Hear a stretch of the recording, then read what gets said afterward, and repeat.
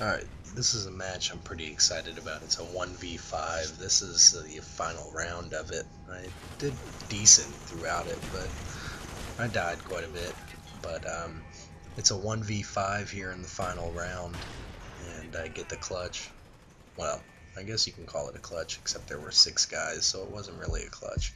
Anyways, I never really play with a sniper rifle and search and destroy. Usually it's a silenced Galil, but this time I decided to because these guys were just sitting around waiting for people, and the second that I equip it, these guys decide to rush.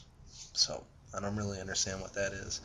And I know you're gonna say that the one guy was lagging, so it's really a 1v4, but as I see it, I still got 2,500 points off of these guys, so it's a 1v5.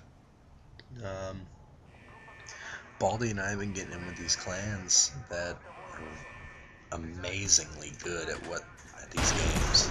So we started playing Search and Destroy. Usually it's only team deathmatch, but I'm starting to dig the objective-based games. Search and Destroy, I've been doing pretty good. I've been averaging about 15,000 points a round, mostly because of challenges and stuff, but I've been averaging 8 to 10 kills every Search and Destroy I play until I either get way too tired or, I don't know, bored of the game, I guess, and then I start doing bad towards the end of the night. But enjoy this game. 1v5, I like it.